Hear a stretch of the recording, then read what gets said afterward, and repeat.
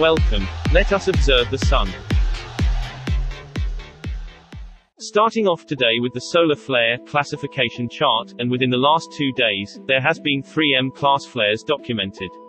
The 2 M-class flares that occurred today originated from the location of the 2,916 regions. There was an M-class flare that occurred on the 17th also.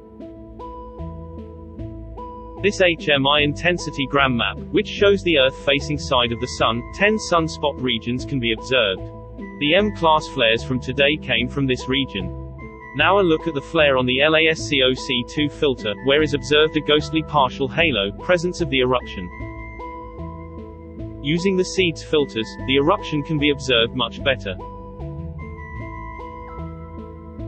Here it is once again.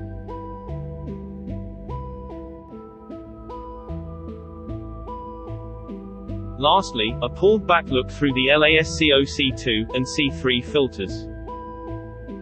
On this CME model, the M flare is mapped as Venus, Earth, and the stereo A, and so 10 satellites receive a dose of solar wind and radiation.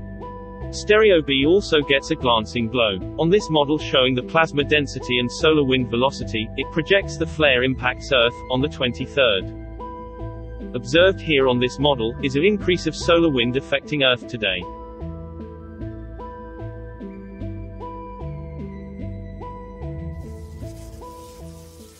And as always, sit back, relax, and let me keep my eye on the sun for you.